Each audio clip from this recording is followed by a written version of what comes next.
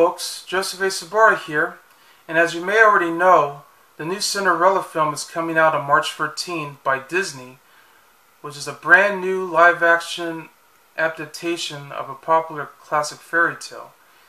But I want to review a much earlier adaptation of the same classic fairy tale, which is based in France, but it was also later adapted by the Brothers Grimm, later on, just to make it more magical. But it's a film that was made in 1998. I mean, they filmed it in 1997. Perfect year for it. And it came out in the summer of July 31st, 1998. And it happens to be a favorite movie that I just never got tired of, and I never will be, because I always enjoy fairy tale classics. Not only do I love Disney, but I also love Grimm's Fairy Tale Classics, the animated series from Japan, which aired on Nickelodeon, and of course I even love to read the books. And that happens to be my favorite film of that year, called Ever After, A Cinderella Story. That's right. This is a movie that was taking a classic retelling of the Cinderella story that's done in 16th century France, the Renaissance era, as I mentioned. Only this time, Cinderella is actually the character named Danielle, and she's played wonderfully by Drew Barrymore, and one of her best performances in any other decade between the 80s and 90s. And so on. Nevertheless, this became one of my favorite films from her, right after films like E.T. the Extraterrestrial, Firestarter, and even other films like The Wedding Singer, Never Been Kissed, and even 50 First Dates. I also liked her in movies like Tiny when she did some voice acting. All of the Other Reindeer too. That was a very classic Christmas special that came out in 1999. In fact, she produced it, by the way, by her production company, Flower Films. And many others that she's done. But this movie, however, was a very powerful one and very well made, and totally blows away all the other adaptations of many fairy tales that we're getting later in the millennium. And I agree, they were horrible. Although some of them were good, though. But not all of them. Anyway, this is of course the Blu-ray edition of Ever After a Cinderella Story. And the transfer of this movie, well, it's not exactly as good as it once was, but at the same time, it's still, sharp. It looks very stunning, and it did have a lot of grain in this, here and there, but it still looks as good as it came out in theaters in 1998. But maybe someday Fox will probably get a remaster of this, but otherwise, I think it's fine. I mean, it doesn't look too bad. It does look a little better than the DVD version that I got, which is right here. Which came with a slipcover. Which I really loved to own somehow at the time before the Blu-ray came out. And which looks exactly like this. Now here's something that you're going to be laughing your socks off, because if you look at the back, the running time actually says 100 minutes. I should know, because when I first saw this movie, I know for the fact that this movie was a 2-hour and 1-minute movie. Which would be 121 minutes. Which that's what it says on this Blu-ray, right here. I swear to God, Fox must have had done a big mistake by misprinting the running time of the same movie, because I think they really made an obviously mistake. Because if this movie was 100 minutes, they would have cut out the last scene of the film. So we don't want that, because I had the feeling it wouldn't be a happy ending towards it.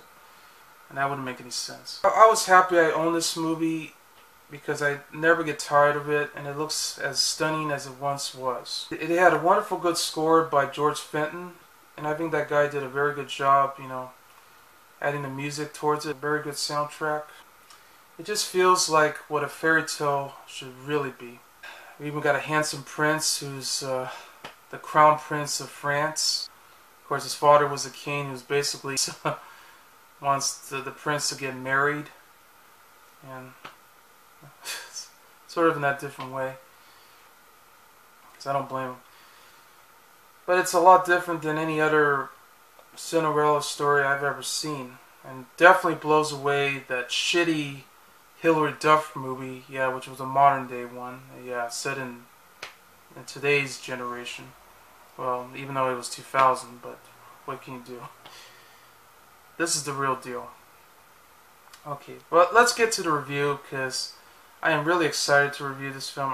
I just never get tired of it. It stars Drew Barrymore with Anjelica Huston, you know, definitely her finest performance as the evil stepmother. Yeah, in fact, it's right up there with her role in The Witches. Yeah.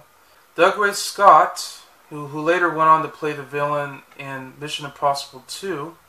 He also went on to do the film Taken Free, yeah, most recently. Yeah, he came a long way since then. Making Dobbs, Melanie Lynskey, Patrick Godfrey, who's very good as the role of Leonardo da Vinci. Yeah, very wise and very powerful. Yeah, in fact, it's sort of like a take on the fairy godmother, and he might as well be. Except he's more like the fairy godfather in this version. And he's very good too, because he's been in several films, mostly the ones that are produced by Merchant Ivory, such as A Room with a View, The Remains of the Day, and also he was in the original Doctor Who. Hard to believe that was him. Timothy West, Julie Parfitt, Richard O'Brien, Toby Jones, Jeroen Krabbe, Lee Ingleby, and Peter Gunn. It's written by Susannah Grant with Rick Parks and Annie Tennant, who's the co-writer of the film, and he's also the director of this film too as well. And he happens to be the director who did films like It Takes Two, which was a Parent Trap ripoff, if you ever saw one, with the Olsen twins. He later went on to direct the movie Fools Rush In, you know, with Matthew Perry from Friends and Selma Hayek. Yeah. And he later went on to direct the movie Anna and the King. And he also later went on to direct some terrible films like Fool's Gold and The Bounty Hunter. You know, that was a terrible film. He did direct the movie Sweet Home Alabama, though, and that was a great film with Reese Witherspoon and Patrick Dempsey. The movie begins set in 19th century France. The brothers Grimm had attended inside Grande Dame's Marie Therese's palace, in which they are discussing about their adaptation of a Cinderella story. But then the brothers Grimm had discovered a Leonardo da Vinci's painting of a young woman, and then Marie had showed them a glass slipper and tells the true story of Cinderella that's set in the 16th century France, where we meet a young woman by the name of Danielle de Barbarac, who was played by Drew Barrymore. And as the story begins, Danielle was 8 years old, and she was ready to meet her father, Augustus, where he just came from a wedding and marries a stepmother named Womela de Gaunt, who's played by Anjelica Huston, along with her two young daughters, Marguerite and Jacqueline. She has soon had received a present from her father, which happens to be a book called Utopia. By the time her father left with his horse, he as soon had suffered a heart attack and dies very quickly right in front of Danielle and everybody else, which leads to one of the biggest issues as the years have followed, because 10 years later Danielle has turned 18 and has grown up to become what seems to be a servant to her stepmother and her stepsisters. Yeah, which apparently Marguerite was very hostile to Danielle. Romilla was treating her like her slave, and while Jacqueline, of course, while being, a little overweight, but not as much, is being the nice one to the stepmother and stepsister. To Danielle, basically she's very kind, but she doesn't want to get involved in all the action that's between these two, and wants to keep her peace to herself, in that sort of way. Jacqueline was very nice, and she does, treat Danielle in that sort of way, and she definitely deserves that, because it's such a shame that, out of all stepsisters these days, I'm glad we have one that's really nice and not nasty like Marguerite was. During that morning, she was going around, picking some apples, doing all these chores for them and so on and so forth, along with all the workers involved. She had discovered a thief who actually stolen her father's horse, and suddenly she throws an apple on the thief, only to find out that it turned out to be Prince Henry, the Crown Prince of France, who's played by Dougray Scott. Which basically Prince Henry was just, running away from having to deal with all of his problems with King Francis and Queen Marie of France, because they actually wanted Prince Henry to marry a Spanish princess named Gabriella.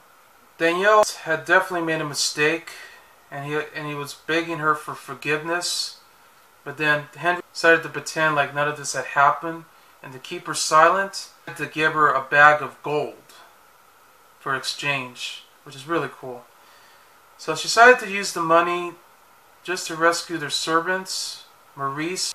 So anyway, Henry had escaped from the duties of the court, that all of a sudden he was being encountered by a band of gypsies who winds up robbing an old man, which turned out to be Leonardo da Vinci, the artist, who then finally has been summoned to court and then returns with him.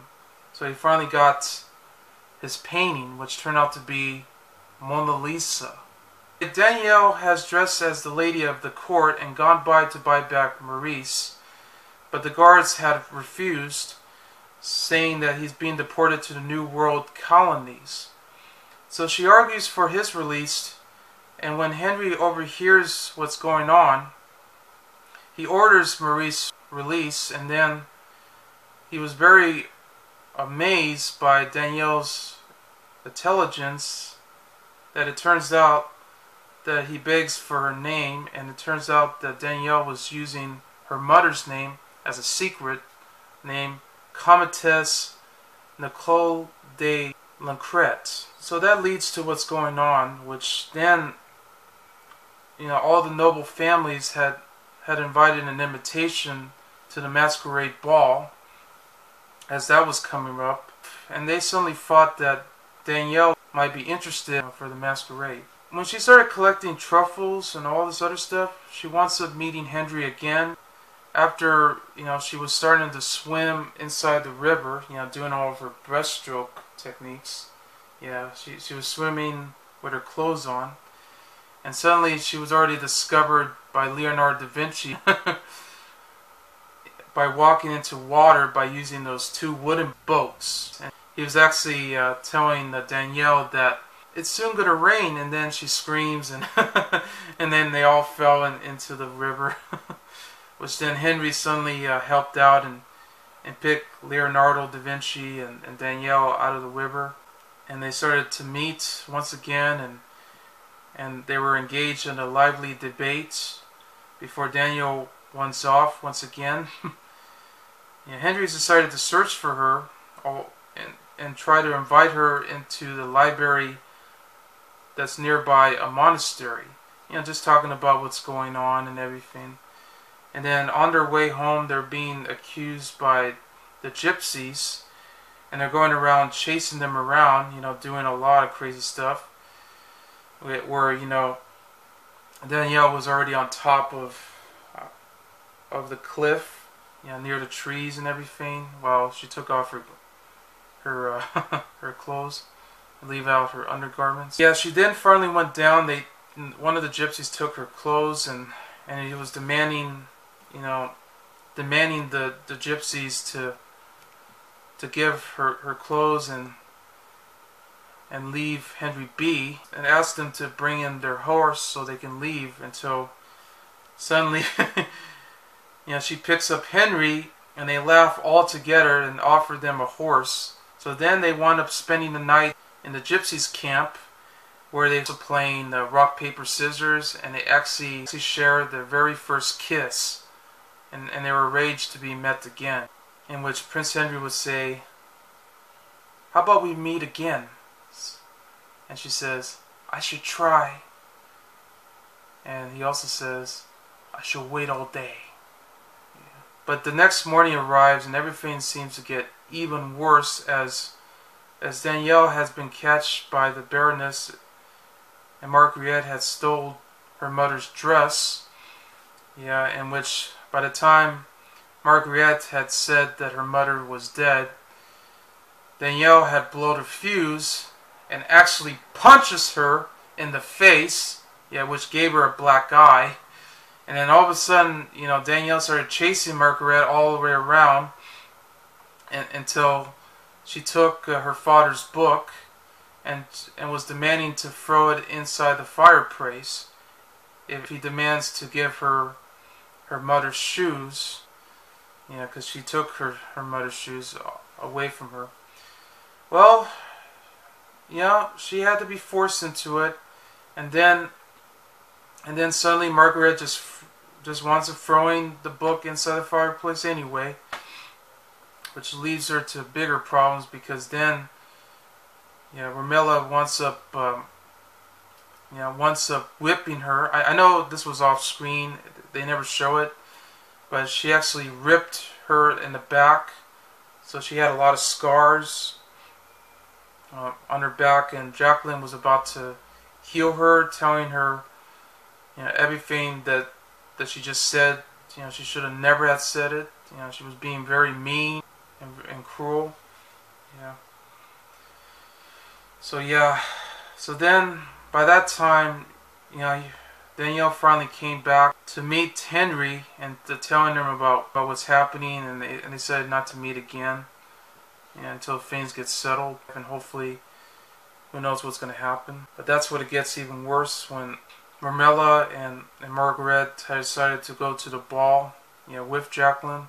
But after Danielle refused to have Margaret wear her mother's dress for the ball, Romola had got so mad that she decided to throw Danielle inside a pantry and lock her inside, which then Leonardo da Vinci had arrived and had to open the pantry and actually offer her to go to the ball, the masquerade ball, and find a pretty dress that turns out to have a pair of wings along with her mother's dress and slippers to go with it, so that way she'll be, as we speak, already getting ready to go to the ball so she can meet her prince. And then when she finally arrived, yeah, she's even saying the word, "Just breathe." And when Prince Henry finally meets beautiful Danielle, already dressed up, yeah, suddenly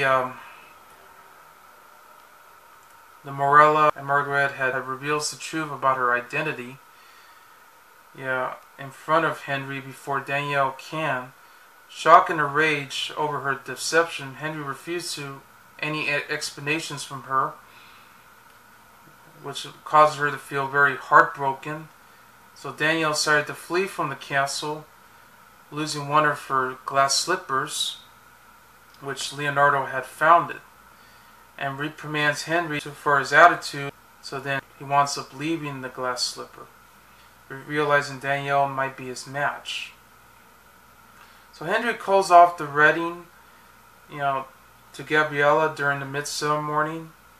Found out that Romola had sold Danielle to a landowner named Pierre de la Peu, who, of course, which had met earlier in the film, and trying to grab all the fruits and everything. And after he sees Danielle leaving Pierre's mansion, he apologized for his ignorance and all the stuff, and decided to propose to her by putting the glass slipper on.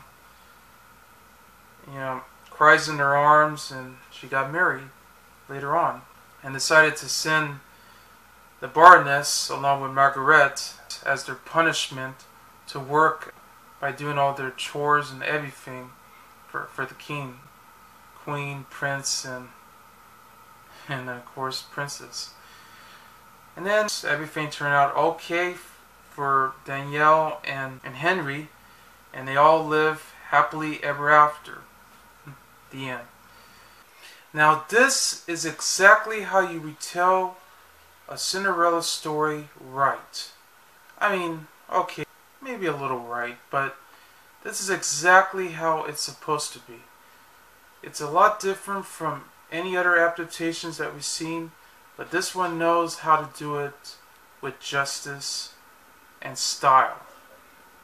Even though it was sort of said in a post-feminism world that's in the Renaissance era, I knew exactly what the film was going for. I mean, at least we get a Cinderella that's strong, but she can rescue herself towards them, feeling more independent, more protective, and be able to deal with what's going on, and before, falling in love with a true handsome Prince Charming in that sort of way.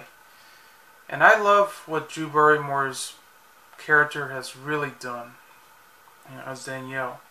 And this is definitely, without a doubt, one of Drew Barrymore's best performances.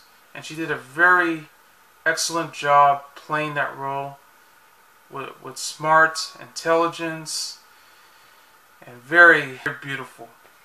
That's what we need these days.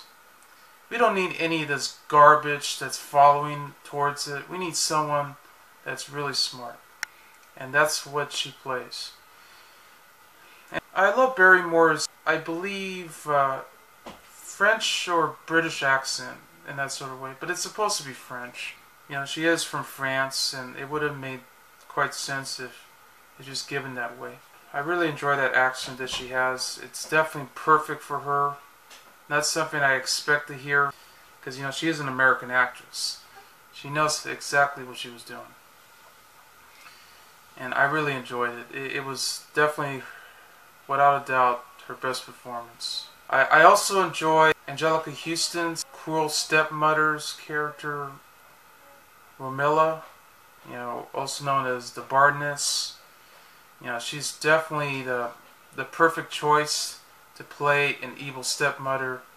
This hard, cruel, but not something as creepy as she played in The Witches. But this is definitely the right choice for her to do. And I really enjoy that. I also love Dougray Scott playing the handsome Prince Charming Henry, who's the Crown Prince of France. He did a very good job playing that role, exactly how the prince is supposed to be.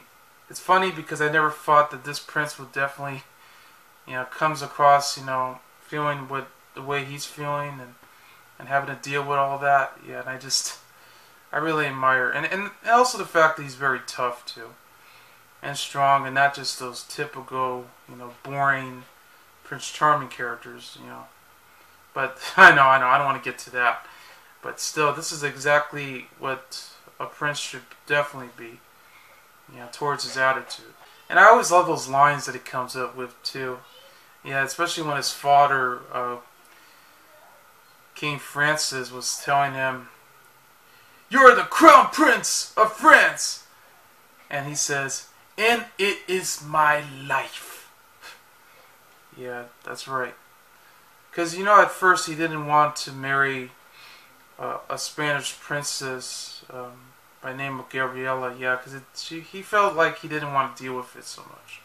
But I know that's pretty much how the story goes, because the king wants the prince to be married with a princess, so everything could be live happily ever after.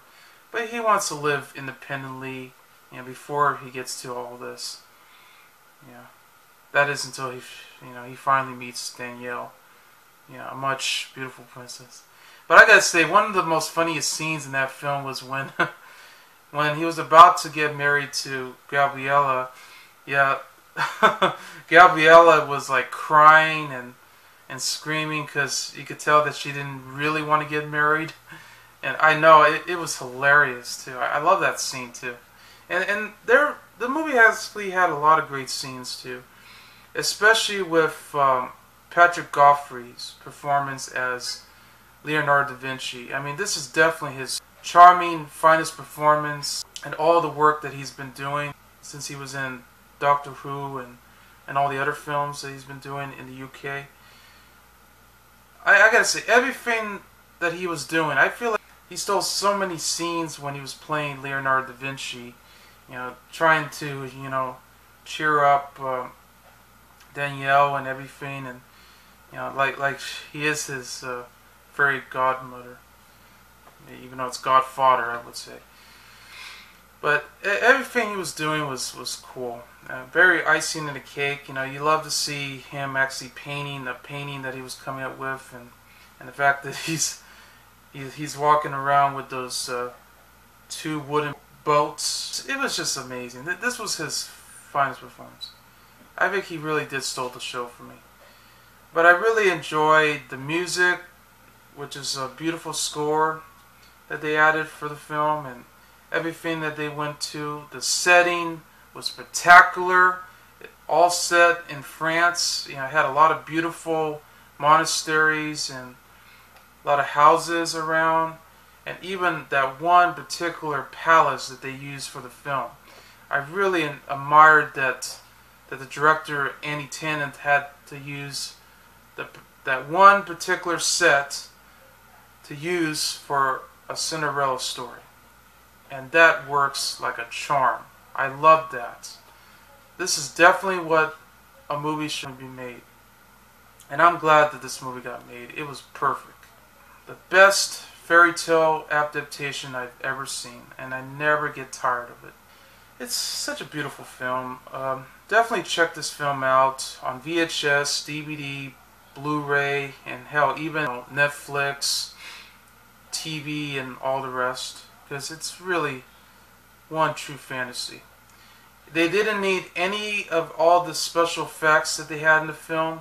In fact, you can pretty much picture all of this in your mind, that they use all of that. Because they didn't have any of that for this movie. It's supposed to be a modern retelling of the story. They didn't need any special effects. It was perfect. And it worked so well. I mean, I'm surprised it took them 2 months to film the entire movie this way for 1 year.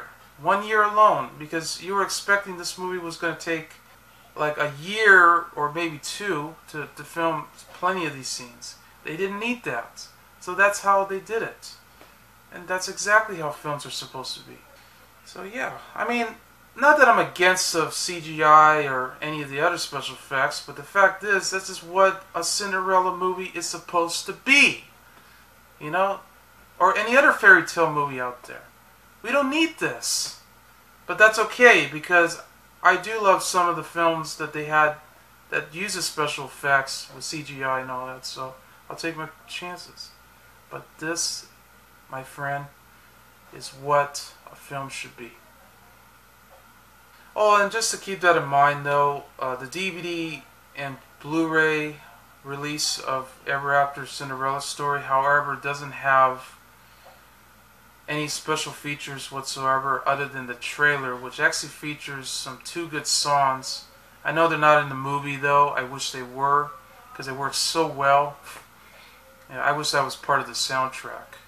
And it's certainly better than any of the adaptations that follow after this movie, such as the Cinderella Story, another Cinderella Story with Selena Gomez, and hell, even Ella Enchanted with Anne Hathaway. Although I think at least that movie, as a comedy and everything, at least it was a lot better than the Cinderella Story with fucking Hilary Duff, because I hate that bitch.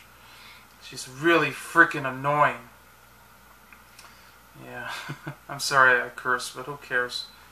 Yeah, I don't like her. And it's way better than any of the other adaptations that came out in the early 2010s, you know. Although I love Mirror Mirror, though. Mirror Mirror was a great Snow White adaptation, unlike any of those stupid films that we had, like Beastly, Red Riding Hood, Snow White and the Huntsman, Hansel and Gretel, Witch Hunters. I mean, what the hell is with Hollywood these days in these crappy fairy tale adaptations that's done in a crappy way? Exactly. And we don't need that crap. Okay? That's what's wrong with Hollywood today. They can't come up with something original that's done right. Okay. I'm sorry I'm kind of going overboard on that, but you know how I felt. I had to sit for these trash adaptations already, and I don't need that. But let's get to the point. Check out Ever After a Cinderella Story. You'll never forget. It's a good movie. It's definitely one of the best, in my opinion, or anybody else's. And you never get tired of it. So anyway, I give this film a solid, enchanting delight, 5 stars. I'm Joseph A. Sobora, and I'll see you later. Bye. And remember, just breathe.